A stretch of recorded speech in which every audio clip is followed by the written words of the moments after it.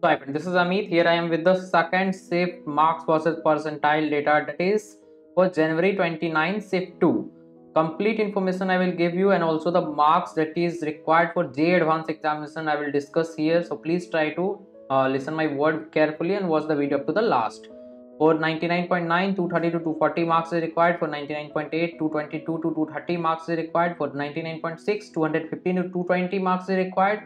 For 99.4, 205 to 210 marks is required. For 99, 182 to 188 marks. For 98, 165 to 170. For 97, 150 to 155. For 96, 140 to 144. Here I would like to inform you, if your exam is not going well or you are not feeling well about your preparation, you can register with my mentorship and guidance program that I am doing from last 6 years, so that I will guide you for each and every entrance exam, whatever you will appear, so that you will get the best result in upcoming examination by doing the right preparation. And all the required material also you will get from my side, and most importantly what you need to do, what you need not to do in order to save your time and also to cope with board examination, because board exam is also there.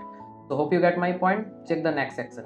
So hi friends, here I will explain you about my complete mentorship and guidance program, as I am providing it from last 5-6 years. Over 10,000 students already I have guided who are studying in top IIT and IIT III private college of India. So if you want, you can enroll in my complete mentorship and guidance program for any type of entrance exam. If you are doing for engineering, each day I will be providing to you the daily basis mentorship, how you need to study, because each entrance exam you need to prepare differently. So if your goal is JEE Mains, JEE Advanced, I will be focusing on that. If your goal is all type of entrance exam, I will be covering in that way, so that you will have the good score in all type of entrance exam, so that later you will decide which type of college you need to join.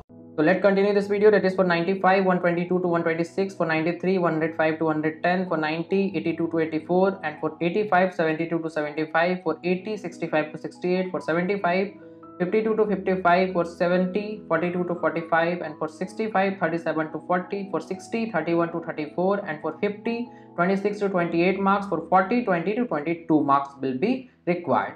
Now if we talk about the cutoff marks, percentile will remain same, as I am repeating again and again, but marks will change.